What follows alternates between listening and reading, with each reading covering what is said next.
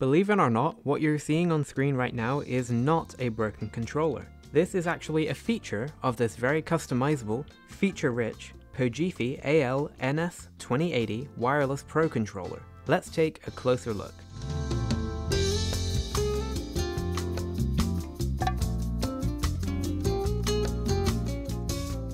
Hello and welcome to Retro Breeze. This rather interesting controller, the Pojifi AL-NS-2080 Wireless Pro controller, was sent to me by Pojifi for review. Just so you know, when I'm sent something to review, I never let the manufacturer who sent it to me view anything to do with the video before it's published, including the video itself or scripts or anything like that. What you get are my uninfluenced, unbiased feelings on the product. Now the Pojifi here has some very interesting features and some unique ones too. But let's cover the basics first. It's designed for use with Nintendo Switch mostly, but it also works just fine on PC, the Steam Deck, and Android. The box is very clean but high quality and made of stiff plastic, which was a good sign. And inside the box, the controller comes in a hard carry case. This is my favorite thing. If a device comes shipped in a carry case, I automatically feel better about the product. I just love this. There was also an instruction manual in the box which covers nearly all of the controller's features. It's actually really comprehensive and well written as well. Opening up the case, we have the controller itself, and 4 styles of alternative analog stick, and a tool which we'll look at a little bit later. We also get this absurdly long USB cable. It's like 3 meters long, which I actually think is a great inclusion just in case you need to plug the controller in while you're playing and you're not too close to your Switch or PC. The carry case itself is pretty standard, it's nice and stiff, and just kind of nondescript. As you can see, the Pojifi takes quite a lot of cues from the Xbox style and some of the Nintendo Switch Pro style as well. But it's a little bit more bold in its design, with these deep lines and kind of spaceship-like details. It's all made of a hard, textured plastic. What really sticks out at first glance are the metal analog sticks, which are very shiny. And to me, the big, bold, and colorful face buttons stick out as well. On the back, we have 2 very nice, smooth metal paddles for M1 and M2. The customizable macro buttons. There's also an on-off switch, but it doesn't do anything. I'm not really sure why it's here. The controller still works with the switch off, and it still works with it on as well, so I don't know. If you know what it does, let me know in the comments, I guess. There's also a setting button for setting the macros, and a QR code that you can scan to download the Keylinker app for customization. Also really noticeable, maybe just to me because I'm a weirdo, are these really massive screw holes. Anyway, you'll also notice the textured grip, which really helps with the comfort of the controller. I love that this has kind of become a trend these days. The top of the controller is made of a very slick, glossy, and very fingerprinty shiny plastic. It feels fine when you're using the controller, but my goodness, does it pick up fingerprints. It gets so gross and smudgy after basically just one touch. I can only imagine what this would look like after a 6-year-old's Fortnite marathon. Ugh.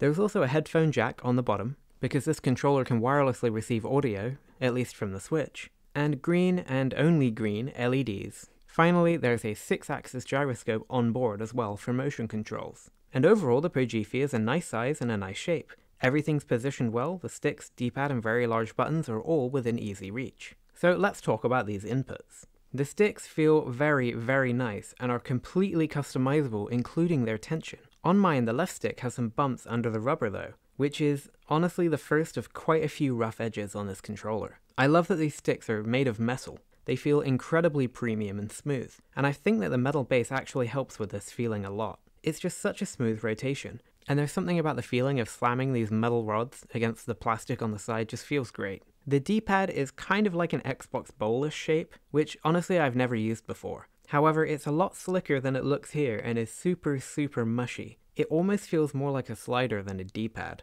There's no thunk or click, it just kind of moves in each direction. I do like the shape and it's fairly comfortable to use, but I really want a little bit more tactileness from my D-pad. The face buttons, however, are big and bright and really, really nice to push. They have a great amount of travel and a very nice thunk at the bottom. And they stick up from the case plenty when you press them. Shockingly, I might actually like these more than the Gully Kit buttons, which have custom switches. I'm not too sure yet. The other buttons on the face are simple membrane buttons. There is minus and plus or start and select, a turbo button, a screenshot button which even works with the Steam Deck, and a vibration adjustment button. They all work well except for the connection button which you need to press quite firmly to activate. But I don't know, that's really not a big deal to me at all. The LEDs, however, are honestly a little bit disappointing. They're just green, you can't change the colors or customize them or turn them off or anything, and they're kind of dull looking around the analog sticks. On the back, you have these great metal paddles, which are absolutely perfectly positioned under your middle finger, and they're very clicky. They're easy enough to press, but not too soft that you're accidentally going to press them. And if you don't like them at all, you can just slot them out magnetically, which is just a great design. So let's connect this controller to the Switch, since it is technically a Switch controller.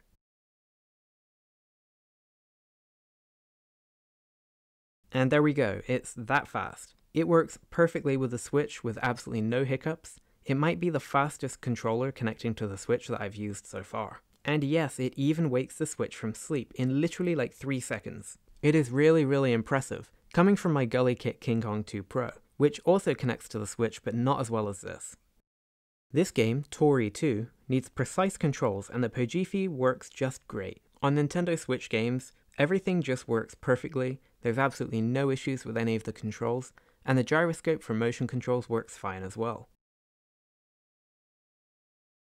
You can connect to a PC or Steam Deck just as easily through the Bluetooth menu. However, the controls for B and A and X and Y are flipped from the Xbox layout that you might expect from X input, which was really confusing to me at first. You'll either need to adjust to the new style of controls, or customize the buttons themselves. Honestly, I kind of expect this to be an automatic change when I connect to a PC, but it's not with the Pojifi, which just means it's a little bit more effort to use it on a PC. You're most likely always going to have to remap something or just live with it and get used to it, which is what I ended up doing. And in use, the Pojifi works perfectly for 3D games that use the analog sticks, triggers, or face buttons. However, I find the D-pad very lacking for tight platforming. There's just not enough feedback and it's a little slick for my taste. I wish I could just distinctly feel each direction, but I just can't. Like I said before, it's kind of just like a slider. Now the key feature of the Pojifi is its customization, and its customization is extensive. Nearly everything can be altered in some way. If you don't want the paddles, take them off. If you don't like the sticks, change them out for different ones. Want to remap the buttons? You can do that too. Starting with software, you'll need an app called Keylinker, which is available on iOS or Android. You can scan the QR code on the back to get an APK if you want to sideload it, or thankfully you can get it straight from Google Play or the App Store. The app is straight out of 2010, which actually I kind of think this whole controller is, to be honest, and it has a very dated interface. But it does work a treat after connecting the controller to your phone with Bluetooth. Nearly everything on this controller is completely customizable. You can remap buttons, you can change the transition curves for the sticks and triggers. Want the triggers to act like a digital switch instead? You can do that here. Want to go full throttle with just a halfway press? You can do that as well. Want L1 to be R1 and R1 to be L1? You can with this app. And it's the same with the analog sticks. Everything is editable in some way, including the dead zones and curves. With the Keylinker app, you can also change the vibration strength, the turbo speed, and create macros with specific millisecond timings. Even the gyroscope sensitivity can be calibrated and edited in here. And every customization that you make is saved to the controller with a single onboard button press, and will remain even after you turn the controller off or connect it to a different device. It's so flexible, it's actually incredible. I've not had one of these pro-style customizable controllers before, and I was really blown away by the flexibility here. And there's hardware customization too, as well as software. The sticks pull off really easily, and they're stuck on with magnets. So you can switch these out whenever and however you want, and they literally just clip into place.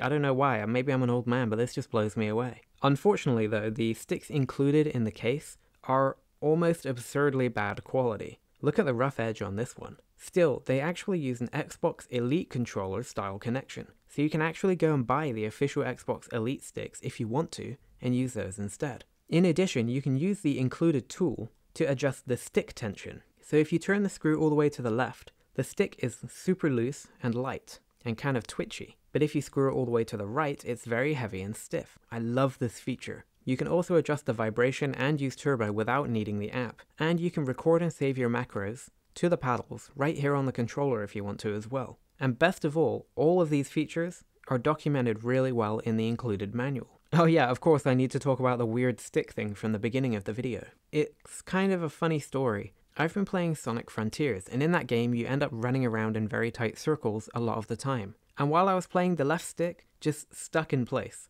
It just stuck there and it wouldn't return to center. And I was really honestly quite sad about this, and I contacted the company and I said, hey, while I've been testing this for my review, it broke. What do you want me to do in terms of returns and stuff? And one of the engineers reached out to me and said, and these are my interpretations of their words, no dummy, this is a feature. And what you do is that you can twist the stick to the left and it will screw tightly into position, and the stick will then remain in the direction that it's currently in. So this is like useful for, say, you want to walk straight forward for a long distance in Skyrim or something, or you want to run in circles in a game to get steps or experience points or something, and then you can twist it back to the right to unstick it and return it to usual. It's an utterly bizarre feature, and I love that I actually thought this was broken. It's the ultimate, that's not a bug, it's a feature moment. But I actually really like this. It's kind of a unique feature, and I think there are actually some genuine use cases for this as well. Especially when I, as a reviewer, am testing a device. If I have the Pojifi connected, I can actually have the stick stuck in this direction without the need for elastic bands or anything, which will keep a character or camera moving on screen so the device won't go to sleep, and I can test things like battery life. I actually really like this feature, and I have to say that the Pojifi support team were extremely communicative and really nice to work with. Throughout my testing, I emailed them constantly to ask different questions and get more information, and they were always very generous and gracious even when I was being a complete dummy. So, the Pojifi is a very competent controller, but it's not all great. And that's because, in all honesty, I'm not 100% sure on the overall quality of this controller. Firstly, the caps included in the case are just terrible. They have many imperfections and have worn down substantially in the time that I've been testing it in the last few weeks. And then the plastic that the controller is made of. It's just not that nice, it just doesn't feel particularly quality, it feels quite cheap in my hands. And in addition, the feeling of L1 and R1 are different from each other, and they have a different sound when you press them. The left is very solid, but the right is very hollow and light. This lack of symmetry is a huge pet peeve of mine, I cannot stand it. And it just kind of gives me a slight perception of poor quality, even though I'm not necessarily sure it's indicative of that. Also, with the kind of dull LEDs and the slick, honestly gross glossy plastic at the top, it's just not that nice. When you compare this to something like the Gully Kit King Kong 2 Pro, it is clearly just not as good quality. The Gully Kit is just so well designed, and there's really not any element that isn't put together perfectly. Of course, you also get the excellent hole triggers and sticks as well. It's almost like, with no context at all, the Pojifi is really nice, and you'll probably enjoy it and use it a lot. But you put it next to a Gully Kit or maybe an 8-bit do, and the rough edges really start to show. However, I say all of that, but I've had no major quality issues at all with this controller in the few weeks I've been using it. So really, this is all just kind of anecdotal. I don't really have any facts other than the sticks. The analog sticks are really the only thing that stick out as being incredibly poor quality. Everything else, maybe it just doesn't quite feel as nice as the other controllers I have, but I've had no actual issues with it. Alright, so let's wrap up this review with my likes and dislikes of the Pojifi AL-NS-2080 Pro controller. I like the overall comfort in the hands. It feels very nice to use. I really like the nice and chunky face buttons. I don't think they're any bigger than the Gully Kit, but they just feel really nice to push on. This controller is hugely customizable and has some quirky features too, and I really love that. The support I've received from Pojifi while I've been using this controller. They're very quick to reply, very kind, and very helpful. And that does go a long way for a good customer experience. And finally, the Switch connection is excellent. It works perfectly, it wakes the Switch from sleep, it connects in about a second or two. Really good. Now for my dislikes. The overall quality is not quite there for me. The D-pad is mushy and not tactile enough, and strangely has no customization in terms of its shape. Since this controller takes a lot from the Xbox Elite, I thought that maybe they would have some D-pad customization, but there is none. And of course, the included analog sticks are really poor quality. Shockingly poor, actually. Overall, I would definitely still recommend the Pojifi Pro controller for anybody who wants a cheap, customizable controller with a ton of features that you can really make your own.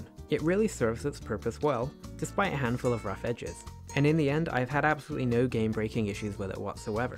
I've played Sonic Frontiers from start to finish with this controller over about 30 hours, and I've really enjoyed my time with it. And I've even made little adjustments to it, like the analog stick tension, in that time. And this customization really is worth having in the end. The Pojifi Switch Pro controller is available from their website, pojifi.com, for $59.99 US. plus shipping and taxes. If you want to check it out for yourself, I've left a link in the description box below, and you can also use the coupon code RETROBREEZE if you want to get 10% off. And that's it for this one. Have you had this controller, or any other that you really like? Let me know what your favorite controller is in the comment box below. And if you like this video, please like and subscribe, because I have much more interesting content for you coming up very soon. Big thanks to Pojifi for sending me this controller and being very great with their support while I've been testing it, and thank you for watching this video. This has been Shem from RetroBreeze, and I look forward to seeing you again very soon.